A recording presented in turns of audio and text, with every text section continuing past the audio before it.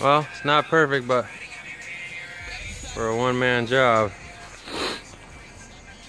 I think it's gonna do the trick. A little ventilation. Got it pretty tight. Yeah, I think it's gonna work. Guard dog.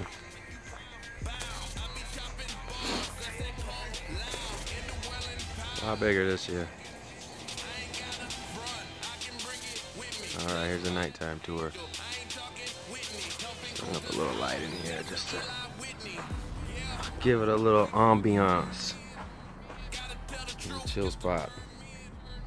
Wait for clover cover crops to pop up. If the chihuahua will stop hopping around in my topsoil, I'll put up the fence. I finished filling that one. I finished filling all these ones. And that bag back there. Some babies here. Mango Arene. Green Fire Genetics. It's gonna be some fire. We got some. What else we got? Mother's Tongue times Buddha's Delight. Should give us some nice watermelon bubblegum terps. We got Wi-Fi times something. I can't remember. I have to look. But that's what's cracking out here. And then a whole bunch of Cam Timbo's Dog Walker OGs. Amazing color on those. Can't wait to see those. Yeah, there it is. West Cush Farms home location. Yeah, it's gonna be big. I gotta back way up here to get the whole thing in it. Yeah, hold on. Maybe I won't fall over something. Boom, there you go. That's a 12x12 canopy back in there. You can't really see, but yeah, that's chunky. There it is, West Cush.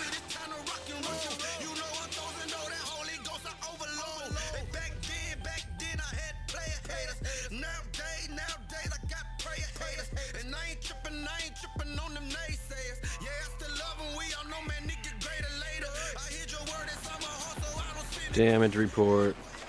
So after a long battle, you guys know I've been battling in veg with what was going to be my outdoor crop. We started off with red aphids, still potted small, still not really drinking or eating very well, but a lot of that is due to heavy treatments. Botanigard got rid of that, but then right following after that, we ended up running into russet mites, of course. So you can still see some effects from that, some funky growth. They're pulling out of it now. I can't find any RA, but now the real damage is from spider mites. And I would say that aggressive treatment, like I've been doing, Botanigard dunks, and then following that, Azamax, and continuing with the Azamax, rotating with Multimite and Dr. Bronner's. The plants are probably just almost as damaged from the treatments and as stressed as they are from the bugs at this point. So still debating on whether or not we're going to go ahead and run these outdoors or not, or run seedlings. Acclimating them out here, hoping kind of the weather change out here from the veg room and just them being in a different environment might speed up the process here. Russets seem to be under control, but these spider mites, which I've dealt with millions of times before, are the most resistant two-spotted spider mites I've ever ran into in my life. These things seem to not only thrive through treatment, but multiply even more after treatment. So I've gone through, removed physically any kind of webbing that I can find, and really blasted the underside of these leaves with the spray, hitting them pretty hard. Just hoping that a little tougher spray will manually remove some of them also. So we will be stepping up our game here with these guys, switching to another product.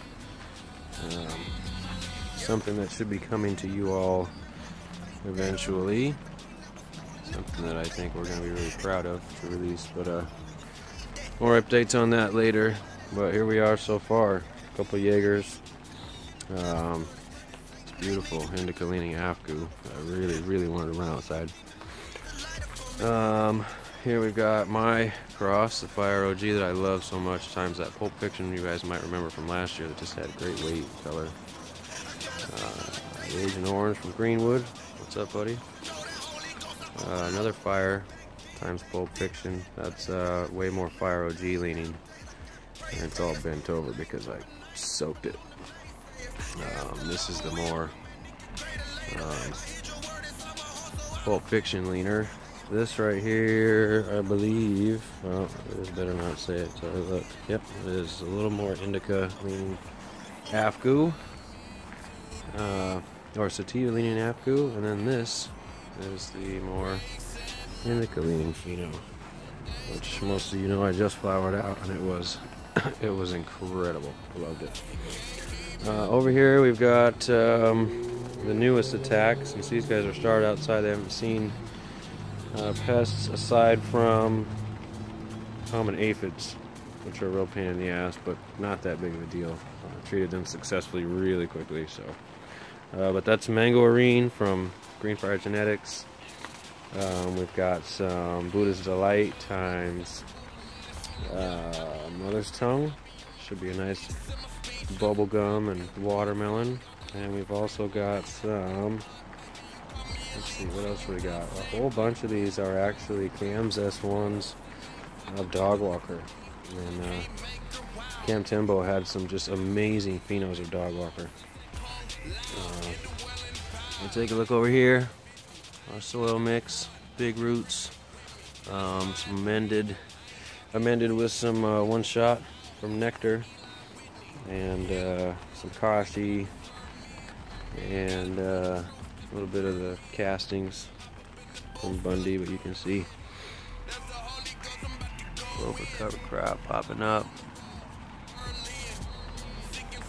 Yeah, looking good. So these are all the pots we're going to run with. A couple hundreds, a couple 45s, a couple 55s,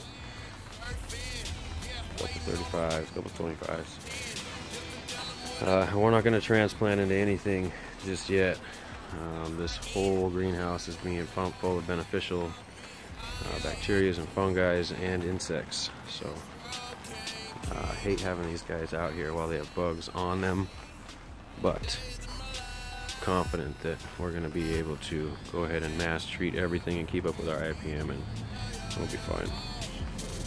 But future reference, not a good idea for you guys, but you know what you're doing, you might be able to get away with it. We'll see. Anyway, West Kush out. Peace.